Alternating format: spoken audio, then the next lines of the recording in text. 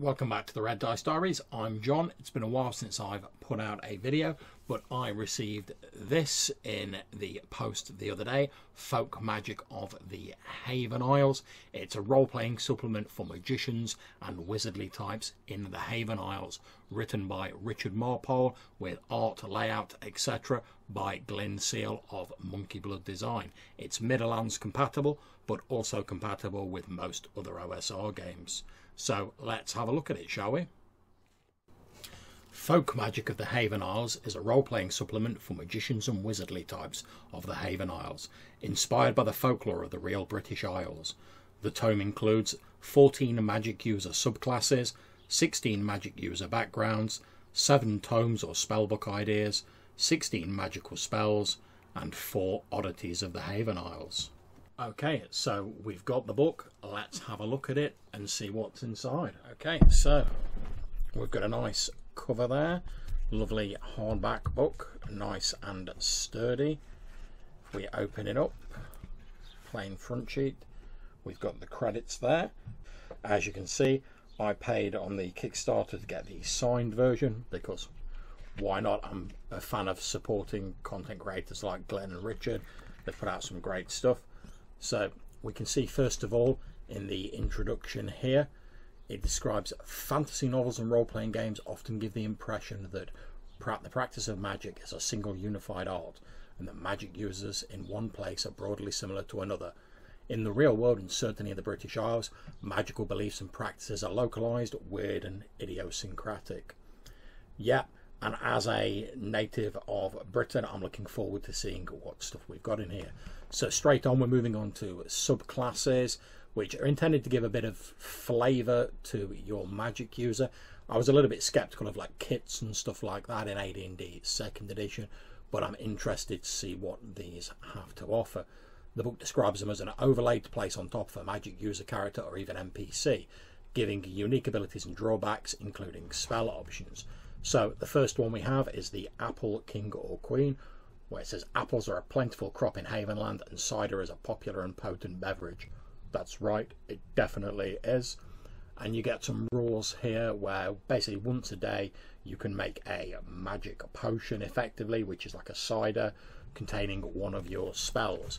And there's a few limits on how many of them you can have active. We've got some lovely looking artwork there of someone picking the apples.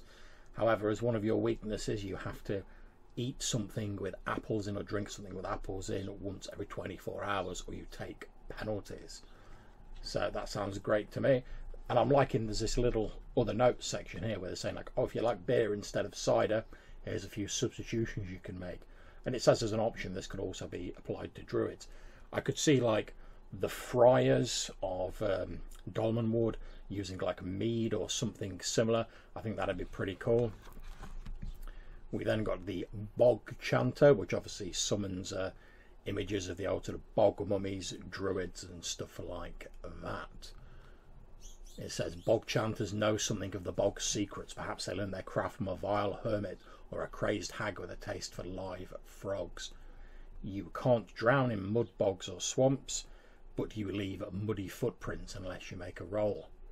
There's also a strange thing where dead bog chanters have to be buried in a bog or they rise as vengeful mummies. That's pretty cool.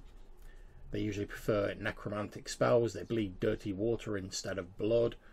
They can learn transmute to rock as a 4th level magic user spell instead of the 5th level version, but otherwise it's identical. We've got the Brog, which is like your Midsummer Night's Dream sort of phase shape-shifting style characters, where they can basically they wear the skin of a donkey and they go through a ritual to become one of these creatures, and they can go without sleep. They gain dark vision, but in order to go without sleep they have to deny other people theirs. They cast spells by capering, screaming, braying, howling and frothing at the mouth. Good stuff. We've got the Infernal Demon Slave, who gets a familiar and a witch mark and follows a wicked Sabbath, which is obviously very much drawing on the sort of stereotypical sort of evil witch idea prevalent in a lot of mythology. We've got the Fairy Bride or Bridegroom, again some nice artwork. And these are people who've spent years, maybe even centuries, in the realms of the Fae, and probably have an odd perspective on human society as a result. They don't have a spell book, they hold the magic in their minds, and some of their magic may actually be Fae creatures helping them out. Who knows? As a result of being in Fairy, they get to roll or pick a result from the improvements and experience table here. And some of those improvements are things like you can't tell a lie, you have to speak in rhyme, and the experiences are things like maybe you were set to work in the eternal garden, you can regenerate flowers or herbs with the touch of your hand, or perhaps you were transformed into a decorative purse. You can swallow up to 5 pounds of jewellery and coins and regurgitate them at will without damage. That's pretty cool. We've got the Green Child, which anyone who's familiar with the Green Child of Woolpit, which is a sort of famous local legend in Britain. We covered it in Purple Worm podcast recently, so big fan of that. You keep this name even if they grow to adulthood. You get green skin, and that's linked into sort of gloomium within the Midlands, so you get sort of gloomium deformities, and anyone who's around you tends to acquire such deformities as well, which could be interesting, although I'm not sure how keen other people would be to have one of those in their party, but you never know. There's the Hermetic Magician, you know, the secret scholarly occult studiers, which is pretty much what you'd expect. We have the Masked Dancer, obviously a sort of reference to many of the pagan beliefs in Britain and the old surviving festivals, or people don masks, like the hobby horse, the Dorset Ouzo, which is referenced there, and the hobby horse is referenced over the page there. And basically each one of these masks, when worn, gives you different abilities. So for example, the Harlequin mask, when you wear it, at level 1 you can learn the level 1 magic user spell Lesser Mirror Image, which functions just like Mirror Image but only summons 1d2 images. However, the Harlequin personality cannot escape its constant nature. It encourages the bearer to lie, mock and joke, even when not in their best interests. And on the flavour bit, we find out that a masked dancer doesn't have to wear the mask all the time, but they have to wear it to cast spells. They will prance and dance and make odd noises, often animal noises, when casting, and the appearance of spells reflects the mantle's purview. We've got the Peller, who is like a rural folk magician, manufacturing witch bottles and such like to serve their community, conjuring up charms and protections and stuff like that to protect their small villages. We have the Sin Eater, which I only know about because there's a film called Sin Eater. I recommend you go out and watch that if you've not given it a chance. It's quite amusing. And the idea of a Sin Eater is basically someone who, as the name says, eats the sins of people so that they can be relieved of those sins. And you get abilities like Death Sense. You can sense if an NPC's fated to die soon from natural causes. However, you always appear to be chaotic aligned, even if, and you're affected by turn undead, even if you're not chaotic aligned and you're not undead. But if you make a charisma roll, you can always find work eating the sins of the recently deceased in Aldenwall or Havenlands settlements who would avail themselves of those services. We have the Spey Wife, hailing from a small cluster of islands to the north of Scotland. They're a hardy people with strong ties to the sea and its power. This form of magic is mainly but not exclusively practiced by women and focuses on prophecy and weather divination. So you must spend 1 hour a day using your art to tell the future or providing readings. You cannot drown in salt water. However, you are hunted by the Nuclavy, a sea demon. Each session the GM gains a pool of hit dice equal to the level of the highest spell slot the Spey Wife possesses. Each time the Spey Wife is in combat, the GM can spend these hit points to buy extra hostile monsters that are minions of the Nuclavy. So that's an interesting little wrinkle there. So you get these abilities, but you will be set by these strange creatures. And again, there's another nice image there.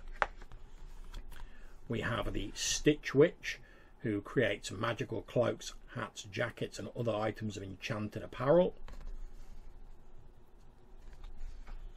We have the slightly grotesque looking Toadman, who follows a strange path to magical power, conducting a ritual involving feeding a a strangled toad to a colony of ants, collecting its bones and eating them after they've washed down a running stream. It transforms them into this slimy, amphibious-like creature.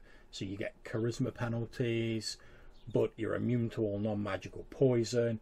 Anyone who attempts to eat you must make a saving throw because your skin exudes a natural poison.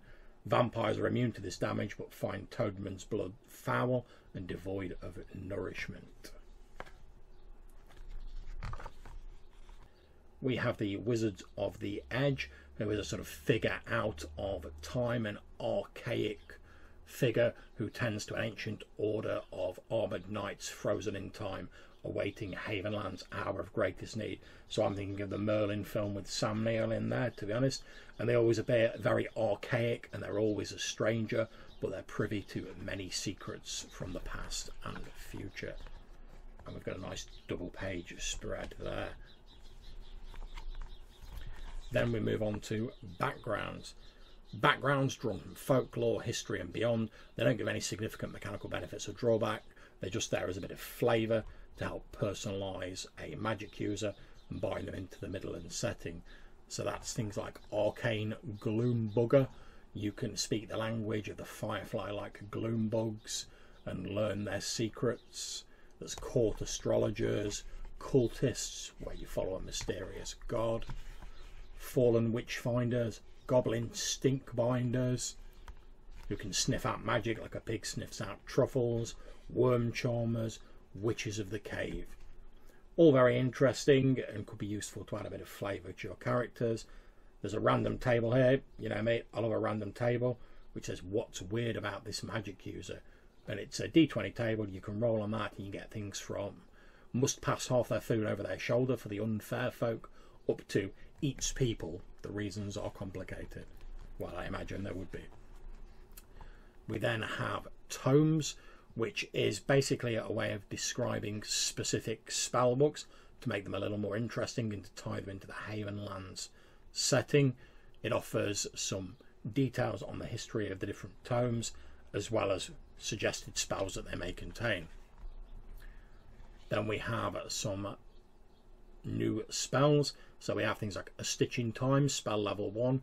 You tie a stitched or woven charm to the target's armour or clothes. Their AC improves by 1 for every hour as the charm bends time and or fate in their favour.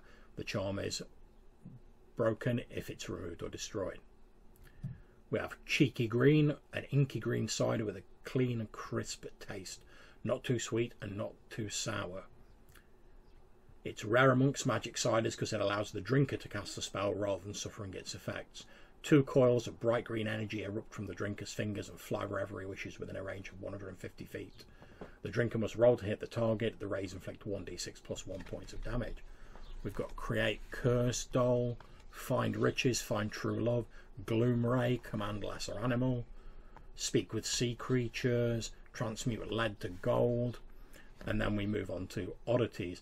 So we have Mandrake, which is a deformed human-like plant creature sprouting from earth that's been watered by the blood of a hanged man. We've got a nice little picture there again. Once sprouted, they grow far more quickly than humans. They don't grow or age beyond this and are immortal unless slain. And we then have a few sort of little flora and fauna entries. Robin Jade Breast, effectively a robin with a green coloured breast rather than traditional. True Lava Bread, a delicacy in Oldenwall. And the Wizard Hole, a tiny pocket dimension scattered across the Havenlands. And then finally we have book references, a glossary of terms, which is always useful, the OGL, and we're on to the end sheet. So that's what we have in Folk Magic of the Haven Isles. Okay, so what do I think of Folk Magic of the Haven Isles? Well, as a bit of a disclaimer, I'm a massive fan of the Midlands setting as well as Richard and Glynn Seal's previous works. Now, I got this on the Kickstarter, so I got the sort of nice hardback, very sturdy, nice little book. However, it's available as either PDF or softcover, premium or standard, print on demand on Drive-Thru RPG, and I'll put a link in the description to this video. It costs around $9.42 for the PDF, which is I think just over £7 as of the time of recording in UK money, and the softcover premium is about $23 US. So it's not a massively expensive book. There's not a lot of system stuff in it. It's not a book that's chock full of crunch. However, I don't mind that. It does what it sets out to do and accomplishes it very well. It's just there to add a little bit of flavour to your Magic users, to make them a little bit different so that all Magic users aren't the same. But there's nothing I could see, having looked through this, although drop me a comment if you think I'm wrong, that would actually break your game or unbalance it. Everything where you get a positive has like a bit of a negative, or there's sort of like minor difficulties you would have from being one of the types of wizards in here. And it's nice to see the Havenlands, the Middlelands setting, which is obviously inspired by sort of British folklore, drawing more on that, and Richard's obviously looked into that a great deal, and sort of presenting them in a game way that's just designed to make your game more interesting without adding a slew of new rules on top, which for someone like myself who thinks that one of the benefits of the OSR games is their simplicity, that's a real big thumbs up as far as I'm concerned. So I would say if you're looking to add a bit of extra interest, a bit of extra flair and a bit of extra flavour to your Magic users, as well as getting some interesting extra little bit and pieces, the tome, the flora and fauna, the spells, etc., then you really can't go far wrong with this book. I would advise you to give it a look and pick it up. So that's my thoughts on the Folk Magic of the Haven Isles, written by Richard Marpole, design, art and layout by Glynn Seal of Monkey Blood Design. Middlelands compatible, OSR compatible. I advise you to go out and have a look at it if you even have the remotest interest of adding a bit of a sort of British mythological flavour to your Magic user. So until I see you next time, take care, stay safe, keep gaming.